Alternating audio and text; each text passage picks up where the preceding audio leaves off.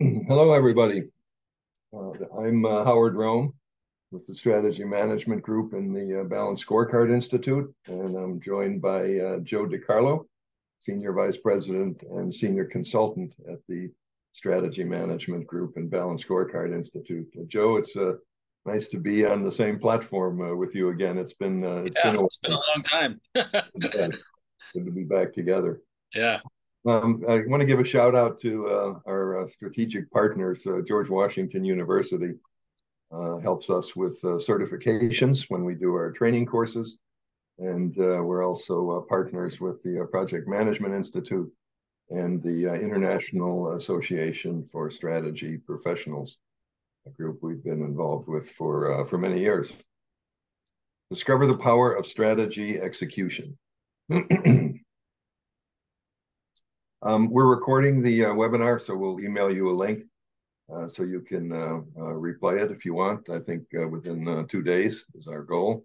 We'll also provide you with a PDF copy of the webinar when we email the link. We've been requested to use the Q&A box so we can manage the questions better rather than the chat box. So if you have a question or a comment, please use that. Topics for today, something called strategy execution imperatives. Joe and I, between us, have been doing this for a long time, traveling the world, probably close to 100 countries between the two of us. And what we found in our travels is that, we can group things that work for strategy execution and we can group things that don't work so well. And we call the things that the categories that we want to focus on to help an organization improve performance imperatives. And there's 5 imperatives, and that's really the basis of this webinar today, 5 strategy execution imperatives.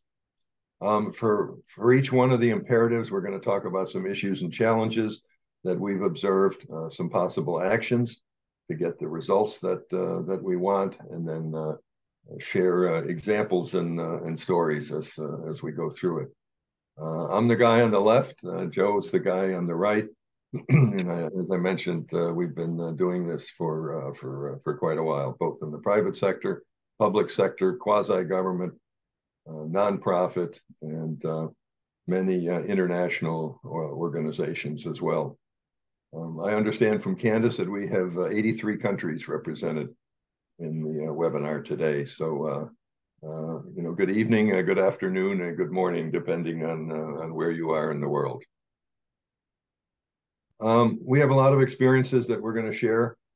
This is a short list of the 300 or so organizations that we have worked with in the past in 4 or 5 different languages, Arabic, Spanish, French, Vietnamese, and a few others.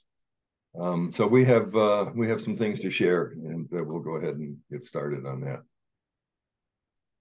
One of the things that we've done since we started the Institute and the Strategy Management Group is we look for ways to simplify things. The space we're in, the performance management space, the strategic management space, can get complicated real quick for folks who aren't in our area of expertise. And so one of the things we found is it makes a lot of sense to simplify things as you're expanding the circle of people who need to get involved in the strategy side of the business. And it's not just the strategic planners. Our experience is very much around get everyone involved in making strategy happen in an organization if you want to be successful.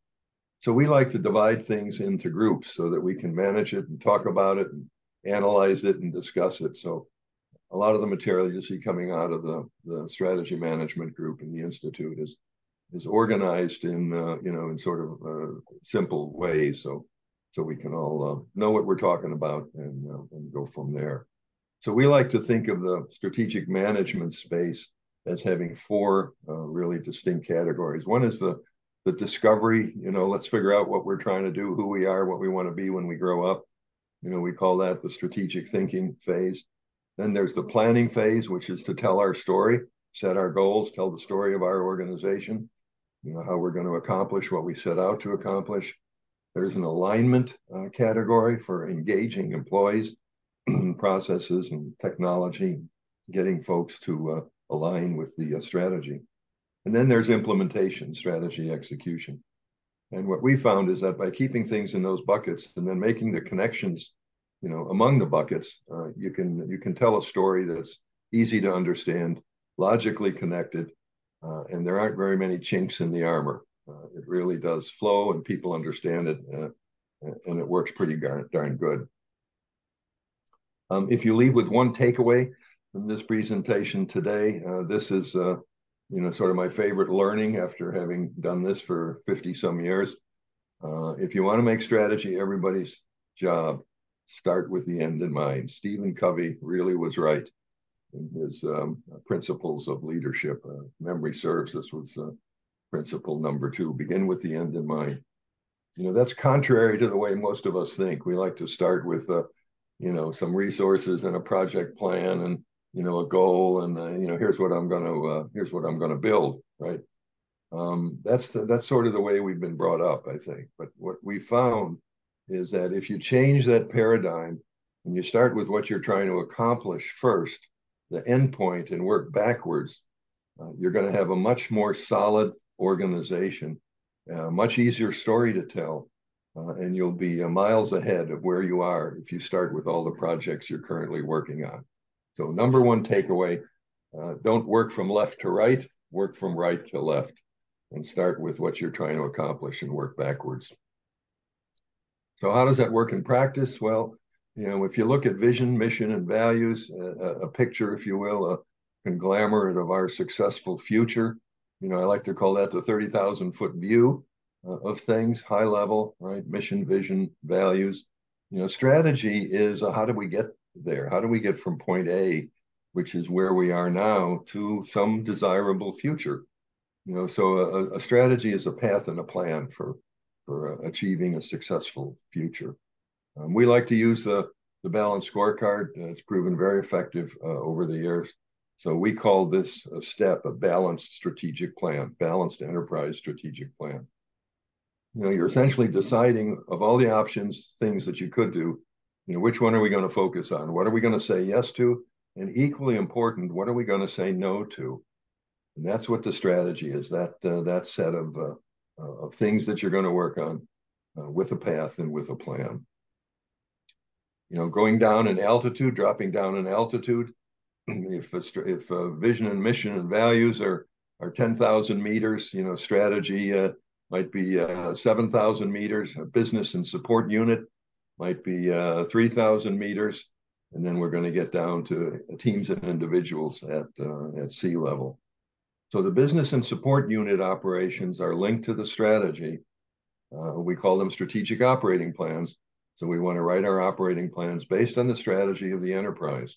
We want to make those connections. And the way we do it, whether we're doing a balanced scorecard or any other framework, is to use strategic objectives. Strategic objectives are the DNA of strategy, and they really form the basis for a successful strategy system for an organization.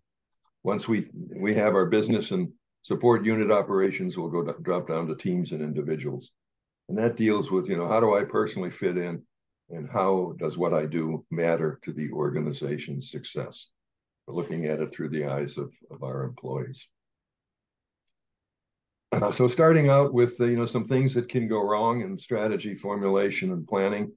We always like to ask ourselves when we do a baseline, is it poor strategy? Is it poor implementation? Or some combination of both of those, right? There's 3 or 4 different things that this could be. And some examples that we've seen of mistakes are a planning process that just seems to go on, and people lose interest in it. It's not high energy. It's like, oh shucks, we have to go through the planning process again. And it just sort of drags on. Too much emphasis on planning rather than the results from planning. Too little focus on actually implementing what it is that came out of the planning process. We've seen a lot of plans that are little more than a set of activities. It's not focused on outcomes and results and accomplishments. The plan seems to be on, here's a list of things that we want to do. That's not a strategy. That's a collection of things that we want to do. That's a big difference. Strategic plan is a set of initiatives, sort of makes the same point in different words. A lot of times, a planning document just lists some measures on initiatives and calls that the strategy and the goals and the measures for achieving it. Accountability can be an issue, and ownership, hiding behind committees and meetings and work rather than results. So as you're going through and building a system in your organization, make sure that you worry about things like ownership. When we do balanced scorecard, for example, we would assign ownership to the strategic objectives. That starts to build individual accountability, but when you put all the objectives together into a strategy map, you have collective accountability for results. And that makes a huge difference in an organization. Poor communications, Joe and I have seen this many, many times. The folks at the top get it.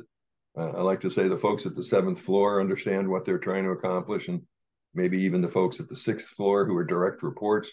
But then you go down to floors 5, 4, 3, 2, and sea level and ground level, and all of a sudden it's not clear at all.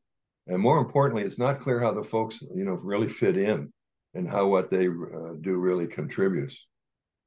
I remember we did some work at the Susan Komen organization in Dallas, Texas, helped them build a balanced scorecard system some years back. And one of the big takeaways for me was on a video that they did following the consulting engagement, where a young lady said, I've been here for 5 years and I never really understood how I fit in. Now that we have a strategy map and objectives, I can relate, and all the people who work to me can relate to exactly what it is and how we contribute to the mission of Susan Komen.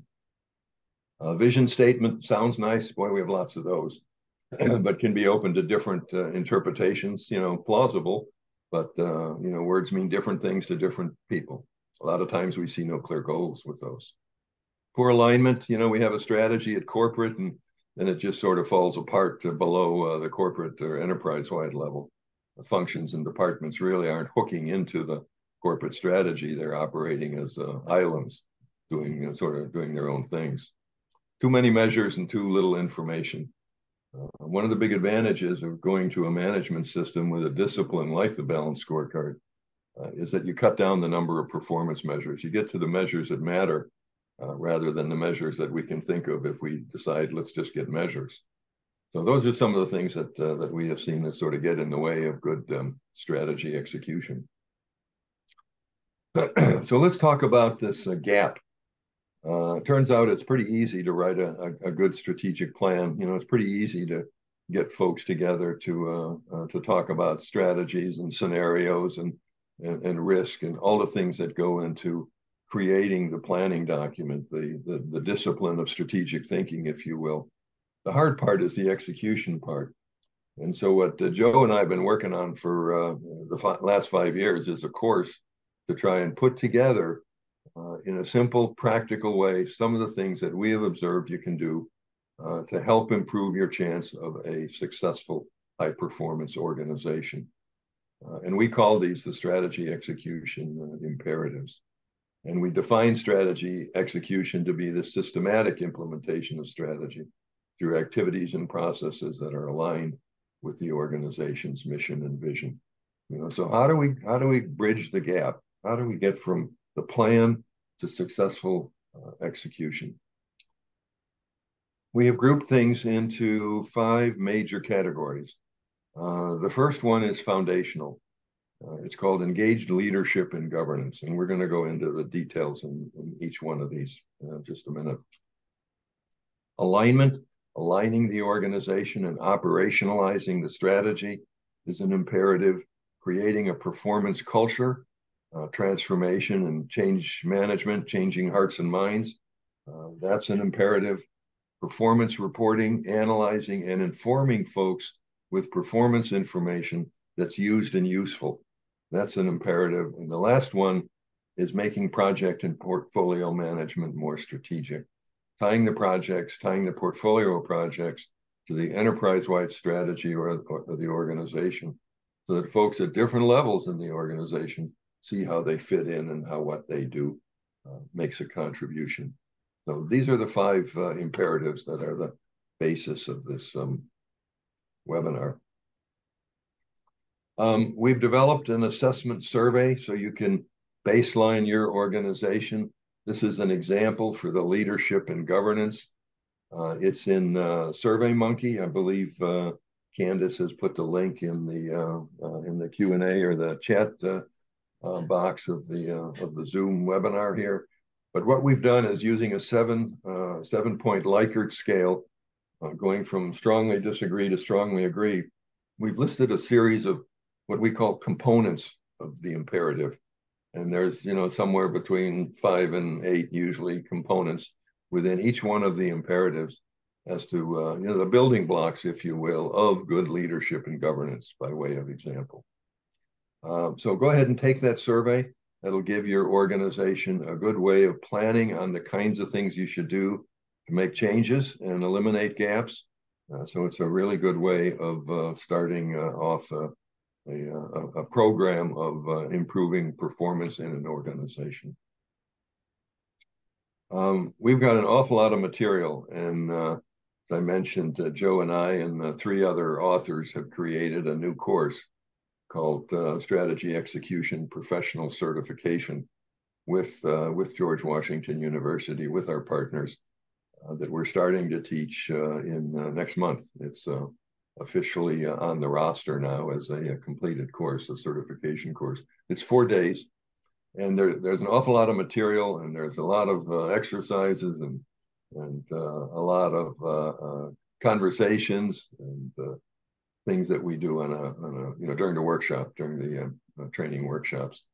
So Joe and I don't have time to do all of that in a 1-hour webinar. So what we've decided to do is, for each one of the imperatives, we have 5 major categories. We're going to give you a statement of the purpose of the imperative, then we'll list some issues and challenges, and we're only going to highlight one or 2 or 3. There's a whole bunch more, but we just don't have time if we want to allow some questions at the end of this to go into those.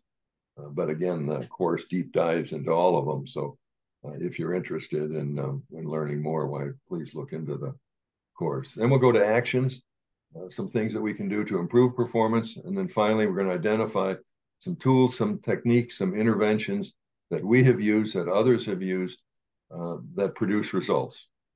So you're going to have a very practical way of getting from where you are to a more successful strategy execution in a disciplined way.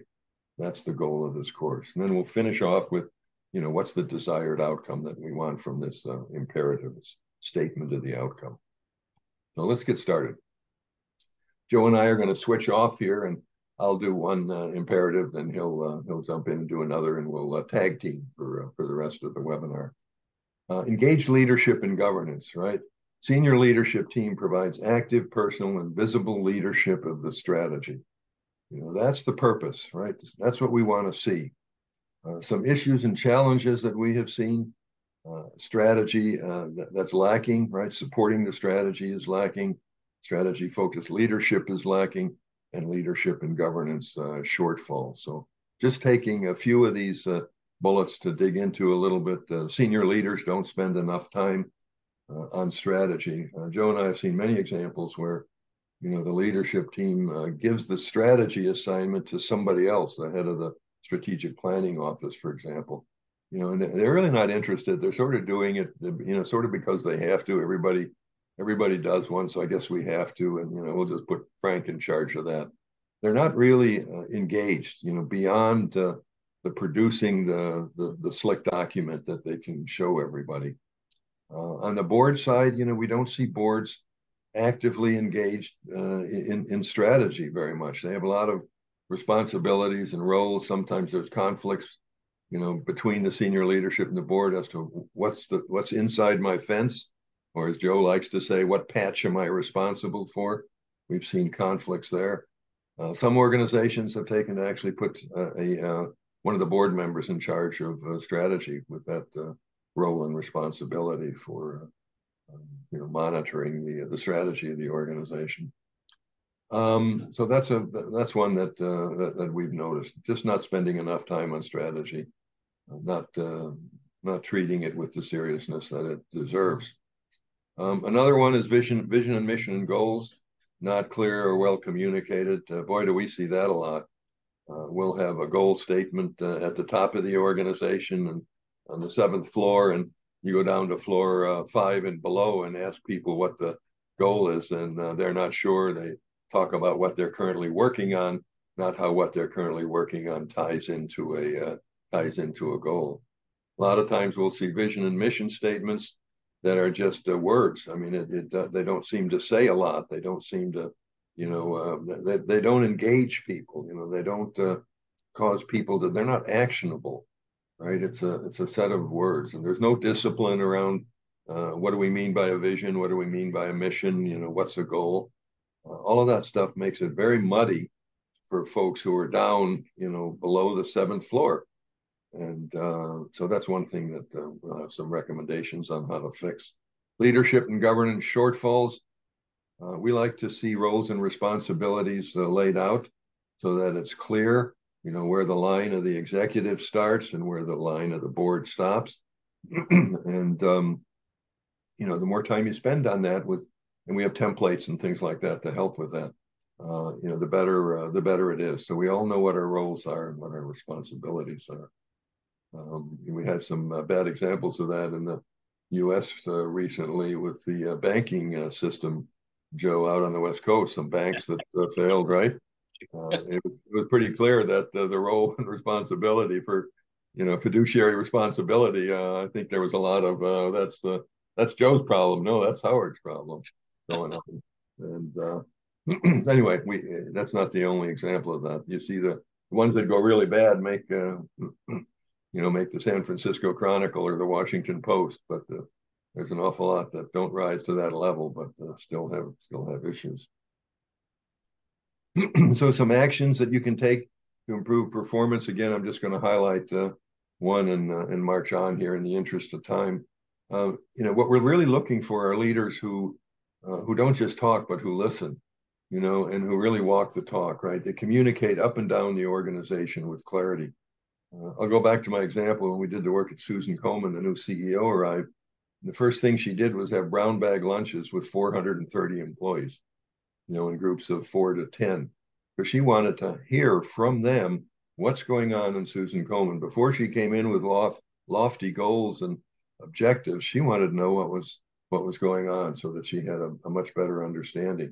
So that's an example of the kind of, let me walk the talk. Let me make sure I understand before I tell you what to do. And it's very powerful impact on employees when something like that happens. Tools, techniques, and interventions. We developed a maturity assessment model. Joe's done a lot of work with that over the last couple of years. This model goes back maybe 20 years. We've used it all over the world. And it's a very good way of assessing the status of an organization's strategy maturity. The management of strategy, the development of strategy, how mature is it in an organization?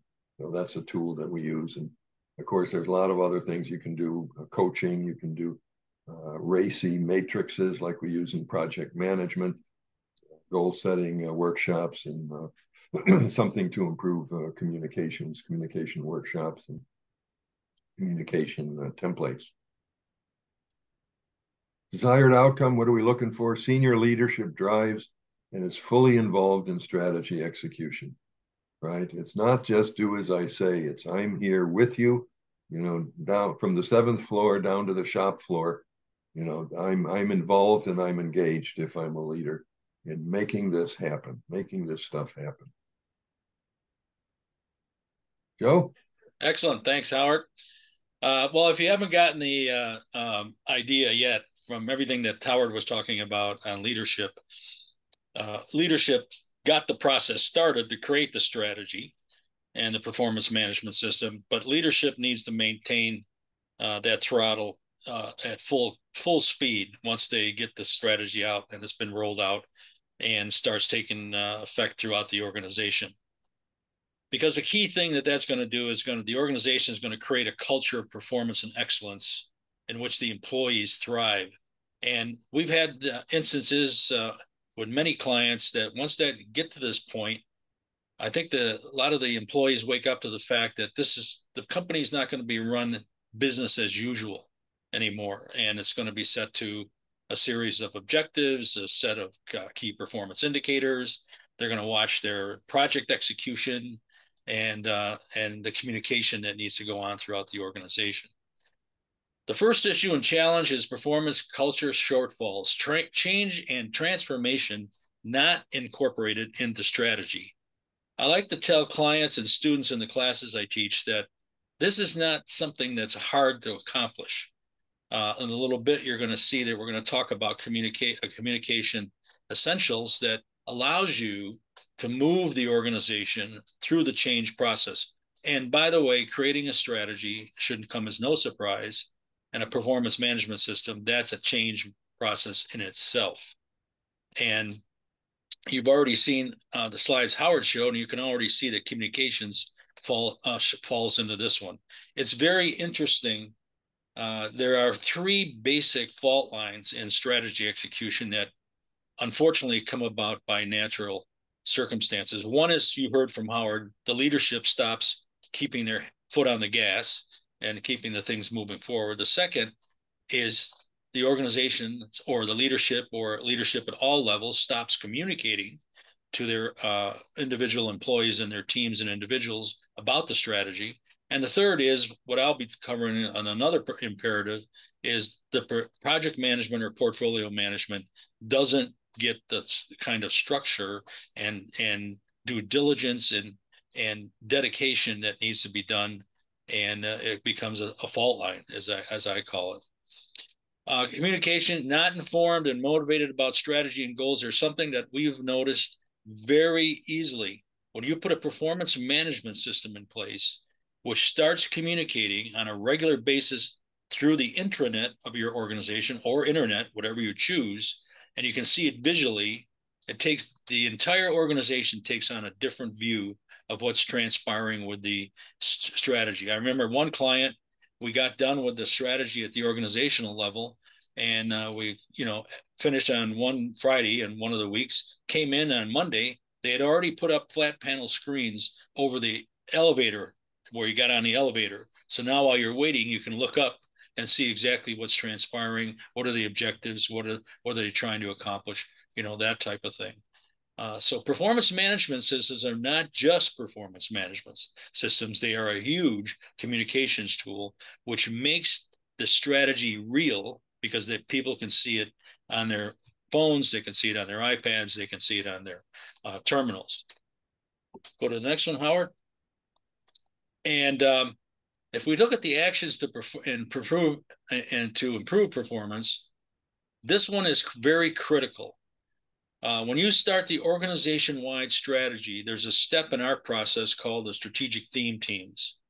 And those lower level individuals handpicked by the executive committee or the executive strategic management team, they are the ones that are going to begin to put the strategy down to the lower levels and ask them what it should be for those strategic themes, which are focus areas of the organizations. Another way to look at themes are those three or four activities that must be essential to the organization making its way through its strategy for success. In that, you're going to identify these change agents who are really on board with their view of what the strategy is. Of course, now they've had a piece of the pie and looking at what the strategy came out with, but they are also internal salespeople for the strategy. So you need to look inside your organization for who those change agents are. And the tools and techniques section, straight out.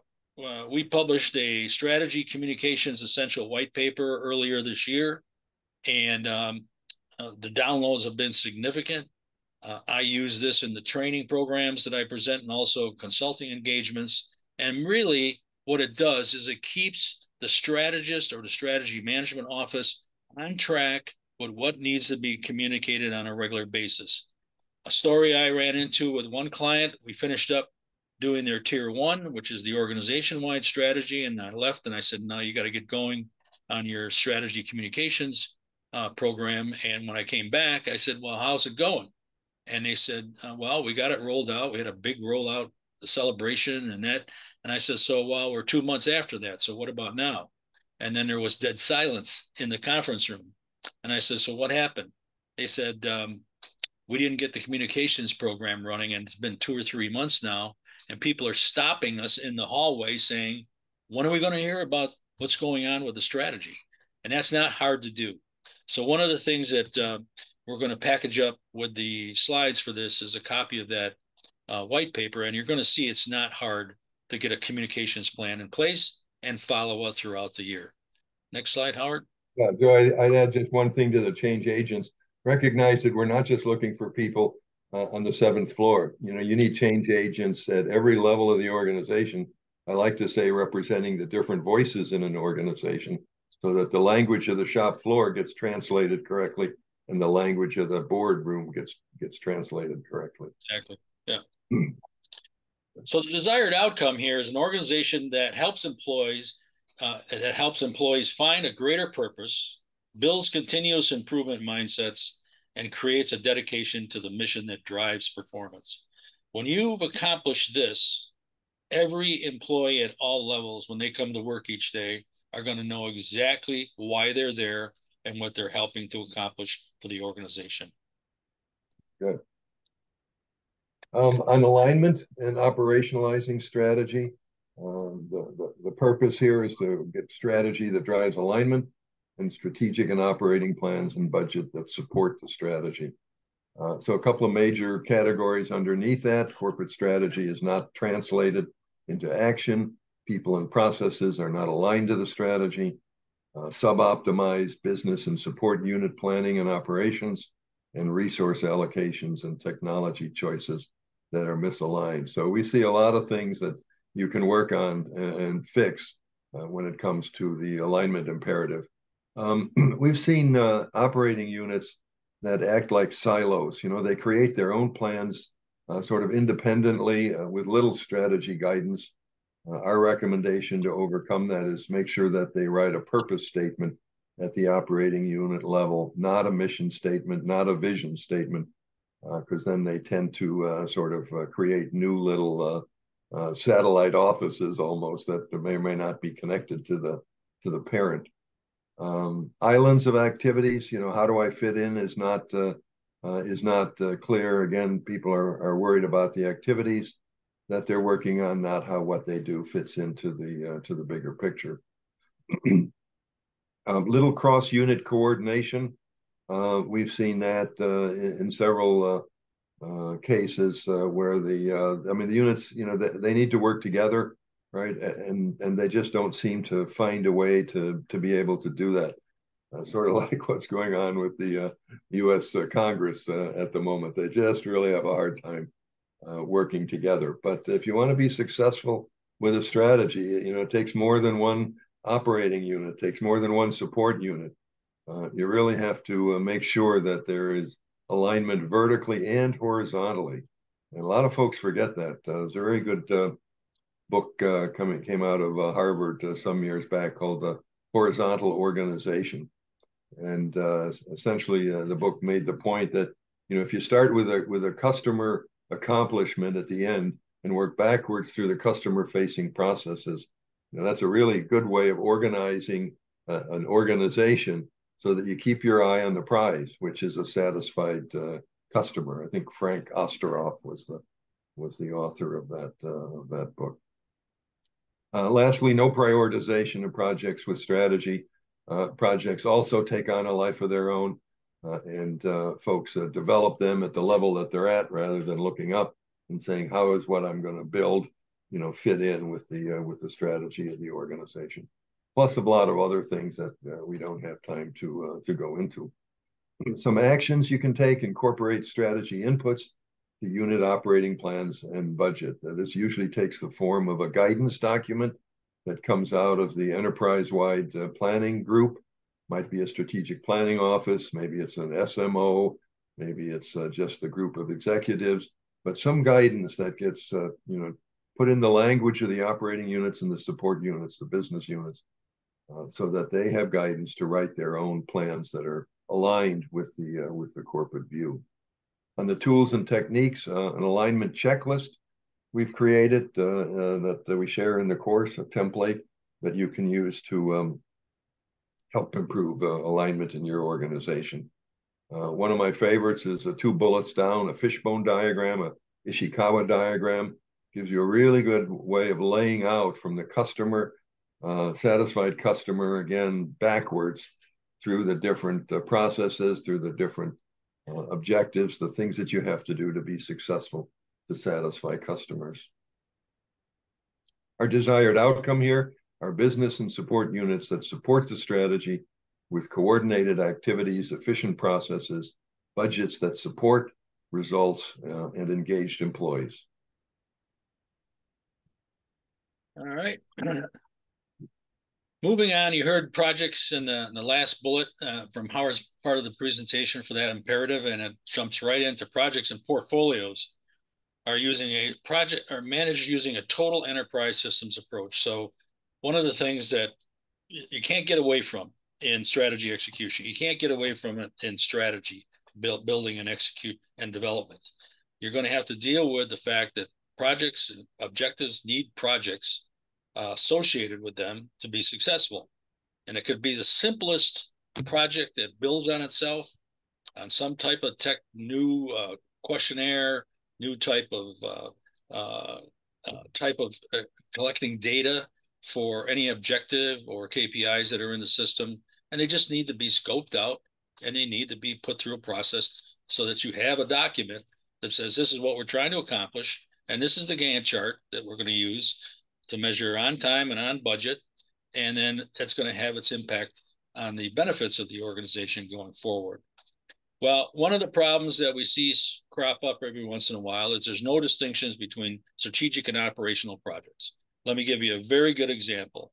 An organization that had about 235 employees, when I'm moving through the consulting engagement, about a week or two before we start getting into the initiatives identification, and I call for an inventory of all the projects that are on the books. What projects are running, what projects are in scoping, and what projects just recently completed. We get in the room, and the strategist lead was tasked with getting the list together. And I said, okay, so you got the document on this? And he said, I'm ashamed to have to report that we have 185 projects on the books. That's in all 3 categories. And I listened, and there were a few groans and moans, and I tried to make light of it, saying, well, you got at least one person, every employee can be a project manager now and get the job done because you got 250 or 240 employees. But that's the problem, is there was no separation between strategy projects and operational projects. On that list were things like repaint the lines on the parking lot. I don't care about that in a strategic standpoint. That's an operational aspect. And so you have to really think about that through your scoping process. Where does that fall? And of course, strategic projects are attached to strategic objectives. The other one that we see a lot is that there's not enough resources. Well, of course, what is the rule of thumb? Basically, a good project manager can handle between 3 and 5 projects. So that gives you pretty good bandwidth depending on your size of your organization.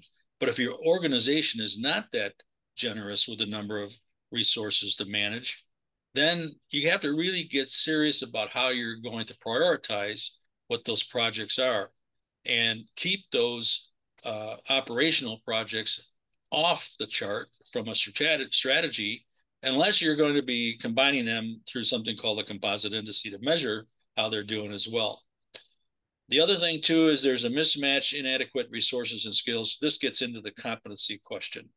And we've seen a lot of scoping documents that have been developed and they get finalized. And then finally somebody says, well, where are the resources we have to put on this? And that's when they discover that they don't have the skill sets because it's a new technology that they're getting into. So it's got to be delayed. So these are all things with a good scoping process can be flattened before it becomes a major problem going forward. Next one, so Howard. Now, the appropriate structure, enterprise management office, project management office, PMO, SMO, uh, that's the end game. When you've fully aligned all the way across the organization, you need to migrate into one of these or both. A lot of organizations start with a small effort in PMO and of course a strategy management office because you've got data to collect for KPIs, you've got communications to get out, you got to make sure that all that is refreshed on a regular basis, and consequently, you're going to find yourself moving in this direction because of the just sheer enormity of the number of elements that you're going to have to be tracking and being responsible for. And the best tools and technique that we use is giving them a sample or a template for a project charter. Sometimes when I use the term scoping, I can tell right away with the response in either the corporate level or the department level. They're an organization that's not used to the structure and the diligence and the focus that you need to put on projects, and the project charter or scoping document helps you get started with that. Next, Howard. And the end outcome here is projects produce desired benefits through a more strategy focused to alignment, consistency in project management, and leadership driven project portfolio governance. Mainly because every project's not going to be the same length. You're going to have a process to keep that pipeline full. And many organizations, unfortunately, always have more projects than they have resources, both money and people, to put in. But this helps structure it going forward. Howard? Okay. Performance information reporting and analysis is an imperative. And here we're looking for performance information that's used and useful, right? It provides valuable insights into management decisions. A lot of times when we visit organizations and we ask to see the KPIs, it is literally just a list of the answer to a question. Let's come up with some KPIs. And folks just, sort of do a mind dump of things that want to be measured.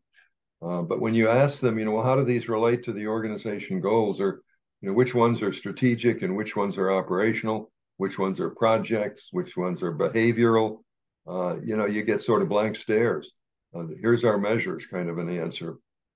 Again, if you start with the end in mind, you'll start by asking yourself, what do we need to do to be successful? Question 2 is, how will we know we're going to be successful? Question 3, how are we going to measure progress along the way? That's the way to sort of think about getting to strategic KPIs, which are the ones that are usually missing in an organization. Again, don't start a KPI effort by asking the question, what KPIs should we use? You will end up in the wrong place based on our experience. Performance reporting is not taken seriously. It's I did my measures, I checked my box. Now let me get on with my real job, kind of an attitude. We see a lot of that where performance reporting just really doesn't get the the emphasis, the importance that it really deserves. We see a lot of performance that is gamed. I don't want to use that measure because that might cause the alarm to go red. I don't want people to know about that one. So again, if you're going to do due diligence on performance measures, make sure that you start with a workshop. Make sure you start with what you're trying to accomplish, and sort of work your way backwards from that to identify, using a performance stethoscope kind of an analogy. Where do I have to measure things to make sure that I'm making progress toward the end goal? Some actions, decide what you're trying to accomplish first. I've mentioned that several times. Then measure what matters within that context. Some tools, we've come up with something called a data definition table, which we use around the strategic objectives, which is a very powerful way of getting, what's the frequency, the units of measure, what's the description, what's the formula, all the attributes that you need around a KPI to be disciplined about the process. We've also developed a performance measurement model, the MPRA, that we use regardless of whether you're doing a balanced scorecard. This is a standalone model that allows you to do exactly what we're talking about here. Start with the end in mind and measure what matters. along the way. Desired outcome, we want performance, evidence-based information that's used and useful and helps inform decision-making, right? It's of no use to go through all this trouble to collect, report, organize, visualize, if we're not going to use it to help inform decision-making. So that's really the end goal of performance measurement. We're going to open it up to questions here in a minute or two. So what are some best practices that Joe and I have observed? It really helps to create a strategy map and help an organization visualize the strategy. You need a visual representation of what you're trying to accomplish and the path and the plan that you're using to do it. Strategy map, probably one of the best contributions I've seen to management science in the last 2 or 3 decades. It is really that powerful a tool. Communicate strategy with clarity, right? A communication workshop is a really good way of talking about what's the message, who's the messenger, what's the media, what's the timing. Make sure you have a disciplined way of crafting a message for the different voices in the organization and the external audience that's aligned, that's linked, that makes sense, so everybody gets on the same train with regard to what are we doing and how are we going to do it. Communicating with clarity. Measure strategic results, right? And report on progress, not just reporting on projects, not just reporting on activities. Strategic, strategic results. Make sure we prioritize our projects with a contribution towards strategy. Align the organization around strategy. Strategy is the common thread that makes all this work. It really does. It's another major contribution to management science, is to think about strategy as the thread that goes through the organization that allows you to hook other things to it, that aren't strategy in and of themselves. But you take the whole structure and you have a workable strategy with employees on board, efficient processes that support the strategy, and the technology choices that are not isolated events. We were doing a job for a major client in California, one of the major technology players, and in one of the workshops, we come to find out that in the sales cycle, they were using 3 different databases to collect information about potential clients. And they didn't talk to each other. When you got different people in the room, because of the way we organize our workshops, we want different voices in the room, not just everybody who knows the same thing. They were all sort of aghast that this group had a database and this group had a database, and they wondered why they had to go to 3 different databases to get a full picture of a potential client. Rewards and incentives, right? Attaboys and attagirls go a long way to improving performance. It's not just about giving everybody more money. Recognizing good work goes a very long way to helping with strategy execution. Many of you know us, right? We help organizations formulate, communicate strategy, align organizations, prioritize and manage projects, and measure and analyze and help people improve performance. We've trained over 12,000 delegates to date in the last 20 years in strategy, strategic planning, balanced scorecard, OKR, KPI, project management, and leadership and execution. And we've consulted in many languages, over 300 organizations now, with clients in over 80 countries. So we're pretty proud of what we've been able to accomplish. We make a difference, and the organizations we help tell us that we make a difference. Strategy execution training is new. Joe and I have been, I'm embarrassed to tell you, working on it for about 5 years, and we finally have been able to release it in our first course. It'll be online November 6th through 9th, and we're going to have a bunch of additional dates in 2024. We'll do live classes. So far in English, we'll probably translate into Arabic next in 2024, and you can learn more at the web address down below. We also do obviously strategy execution consulting, and you'll find a full range of our services on the strategymanagement.com website. Thank you for attending, everybody. Hopefully you've learned something you can use on back in your organization, and we are glad to open it up for at least a few questions. Yep. Sounds good, Howard. Good questions came in. So let's start with Alita. She says, my agency has created a strategy, but does not leverage the document to effectively manage priorities, often forgetting the key initiatives defined by our strategic planning process and spending more time fighting fires. Sorry, Alita, that's a common one. Can you recommend steps to course correct? You want to take a shot at that one, Howard? I would, the first couple of words caught my attention, Joe. I would take the focus off the document. And I would start a meeting not with the document, but what is it, even if it's not in the document, what it is that we're trying to do this fiscal year, for example, right? What are our priorities? You know, do we have a political overlay on those priorities, or are these just projects that have continued for some time?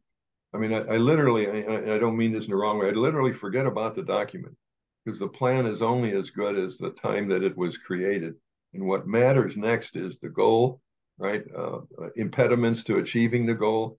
And if you can tie the initiatives that you have to solving problems, it's a much easier sell. People often ask me, how do you sell this stuff to an executive? And I say, there's two ways that you can do it. You can either talk about how a strategic management system can help you capture benefits that you can't get in other ways, or it can help you alleviate pains that keep you up at night and affect your sleep.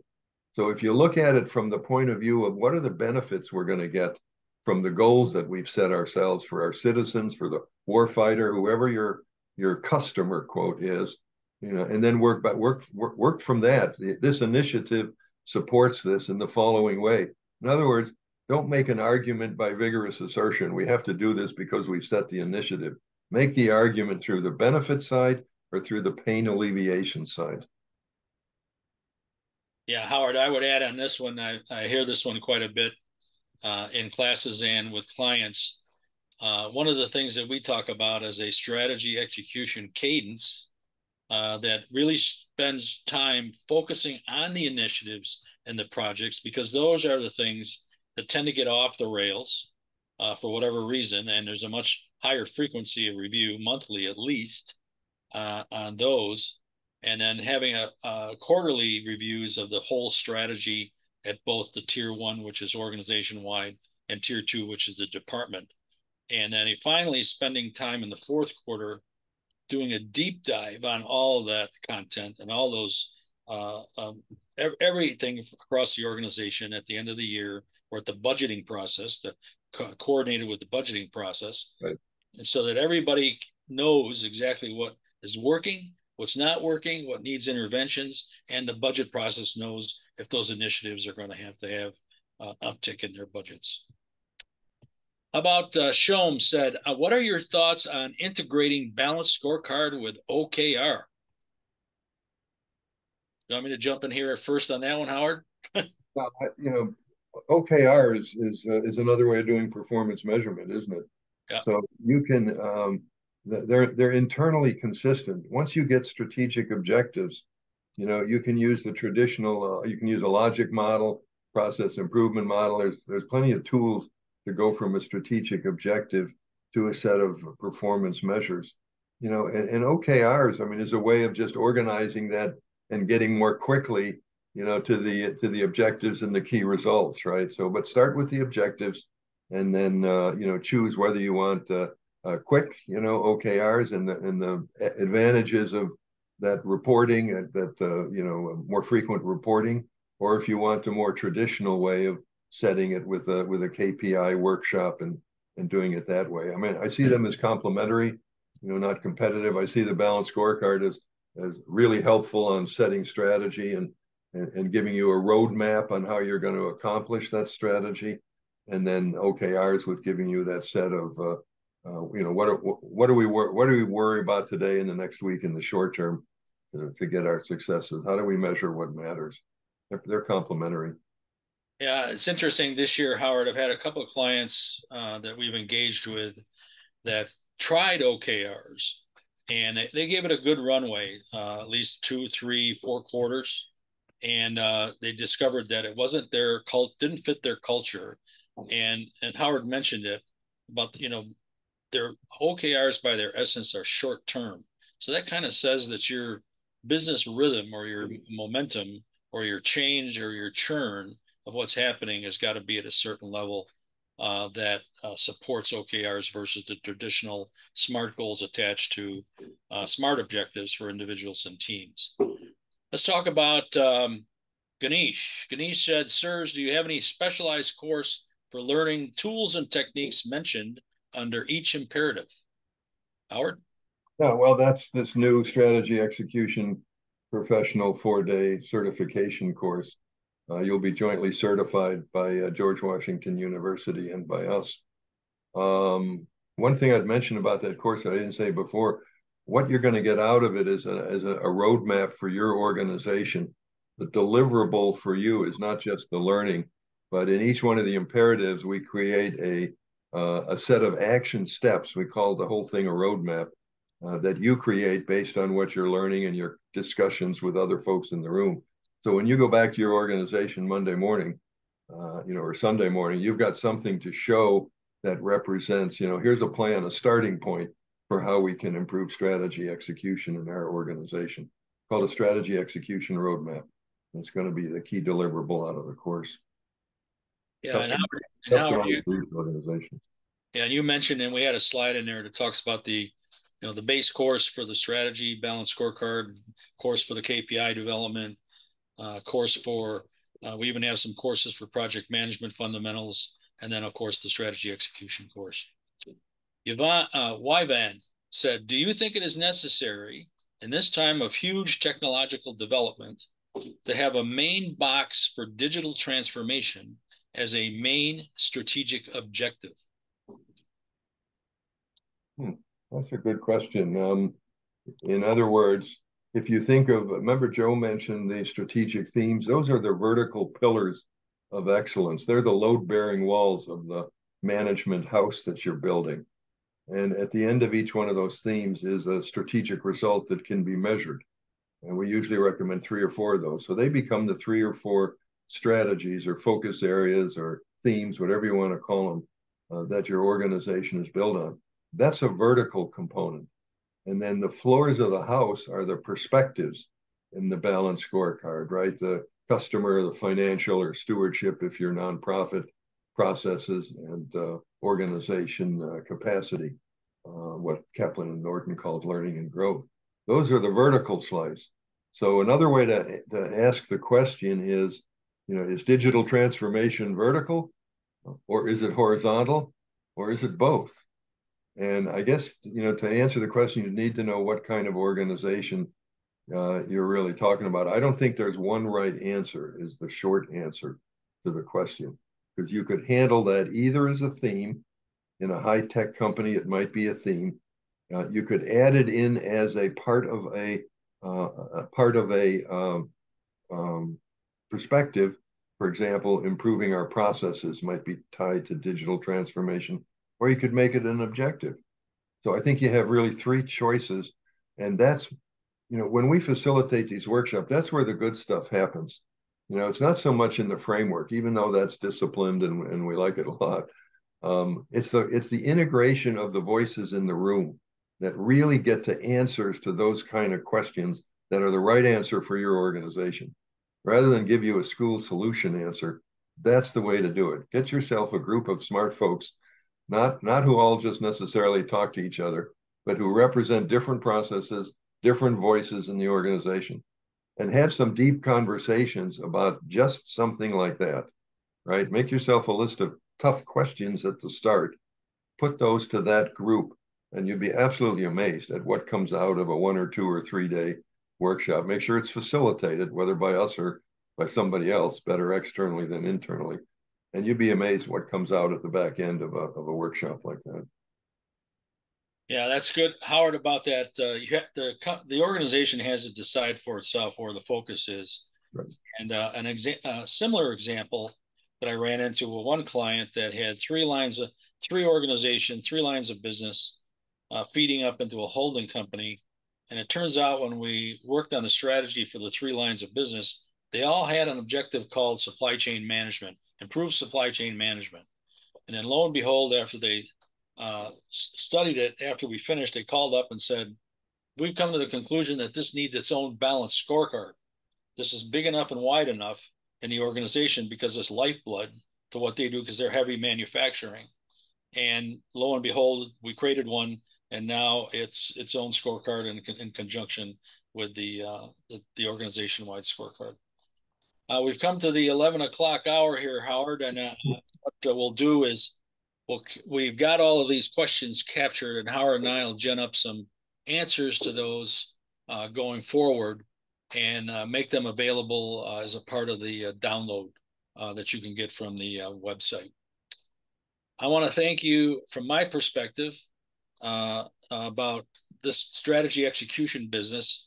It's interesting because I've found over the years and the many strategies that I built before I came to the Institute and the strategy management group and the ones I've helped clients do now, it takes extreme focus. You have to stay focused on it because you're building something here that's going to get into the DNA of the organization going forward. You have to keep your focus on the measures and make sure that it really comes down to are your measures telling the story of your objectives that you've created. You need to keep that scorecard or whatever visual or graphic you have that describes what the strategy is about visible and keep it up in everyone's face as much as possible. And you have to come to the realization that this whole process is all about defining accountability going forward. Howard? Yeah, thanks. I just remind everybody that strategy execution is not about balanced scorecard. It really stands alone as a separate function, regardless of which management system you're using, or even if you're not using a formal management system. You really have to think about how do I implement the stuff that is important to implement in an efficient and an effective manner. And that's the way we've approached the course. It's not a balanced scorecard add-on course. It's really about sharing the things that we've learned over many years of doing this stuff and helping you create your individual organization roadmap. I thank you. As you can tell, Joe and I like to do these things. We like to share. We're probably educators and problem solvers at heart and have been our whole lives. So thank you for attending, and we wish you well in your endeavors. Call us if you need us. Thank you.